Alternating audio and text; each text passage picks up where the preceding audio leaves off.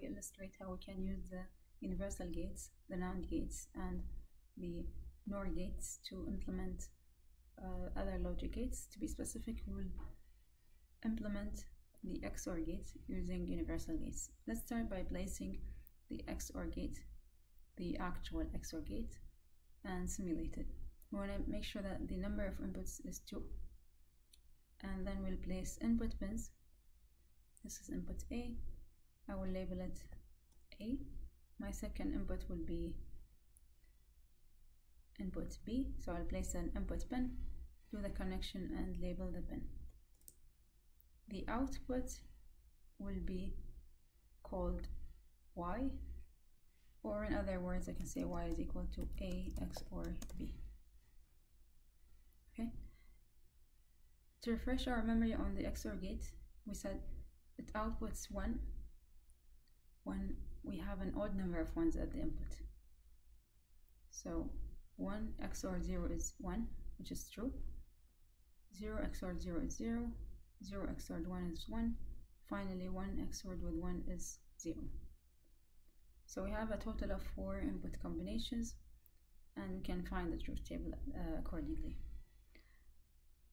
Now what we want to do is implement the same XOR gate, or a circuit that has the same functionality as the XOR gate, but using universal gates only. So let's go back to the cursor here to edit our circuit. I'm going to zoom in a bit here so we can focus on the NAND gate representation of the XOR gate. So we'll only use NAND gates to implement the XOR gate.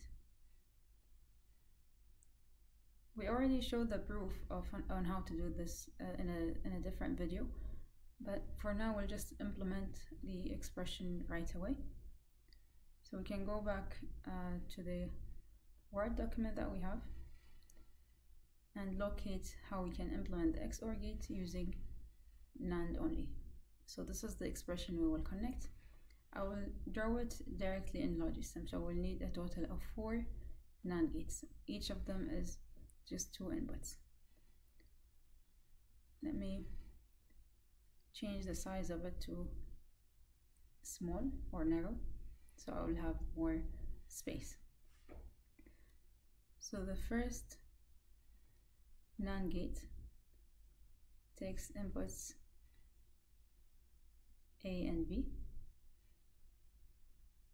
connected this way. I'll label them as A and then B. The second NAND gate is also 2 input, and I want also to make it small, so I will Control C, Control V on this gate. So click on the gate you want to copy, Control C from the keyboard, Control V to paste it, or of course you can go to Edit and then Copy to copy gates. Okay. Now this gate will take the output of this gate with A. So it's A NANDed with A and B. Similarly, copy this gate such that you connect the output of the first NAND with B as inputs. We will need one additional NAND gate whose inputs are going to be the outputs of the last 2 NAND gates. And finally, the output for my circuit will be Y as well, or I can say A XOR B directly.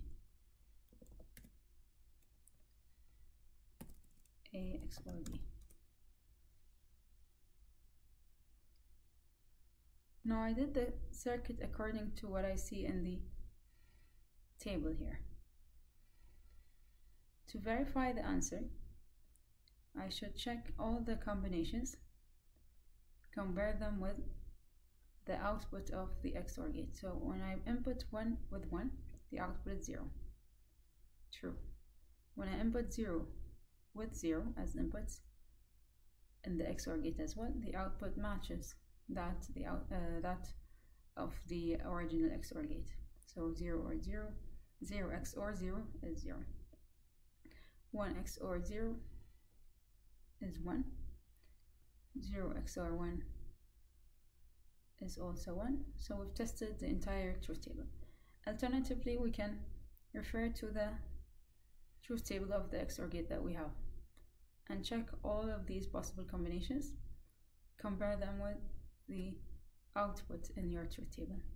It should 100% match the output of the XOR gate truth table, because all this does is actually an XOR gate,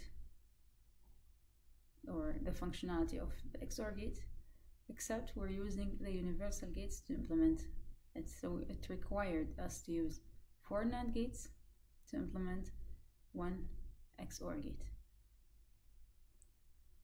So now we'll do the same experiment, but with the use of NOR gates. So let's find the NOR gate, place 1, remember to change the number of inputs to 2. You can make the size narrow, the gate size narrow, so you'll have more space. You can refer to the table on how to implement it. So you will need 5 NOR gates. All of them are 2 inputs connected this way to get the XOR gate. So I can use these as my inputs. So this is A, this is B. I will need another NOR gate. First input of this NOR gate is A. Second input is the output of this NOR gate. I will copy this gate, Ctrl+C, Ctrl+V from the keyboard. That will take the output of the first NOR with B. I will need 2 more NOR gates. One that takes the outputs of the 2 NOR gates here. The last NOR gate that is needed is to complement the output. So it will act as an inverter. That's why the inputs are connected together. So this last NOR gate is actually a NOT gate made using NOR gate. We're almost done here, so I'll just label the output or place an output pin. I will copy the one from the previous circuit. Now this entire circuit is simply 1 XOR gate. You can verify from the table that 0 XORed with 0 is 0. So you can compare the result of the table. 0 XORed with 0 is 0. 0 XORed with 1 is 1. Let's double check with that. So 0 XORed with 1 is 1. True. Now 1 XORed with 0 should be 1. And the answer is right. Finally, the last test will be 1 XORed with 1. The answer we're expecting is 0. So 1 XORed with 1. The answer is 0. So this is correct. Let me change all of the images so that they will be the same.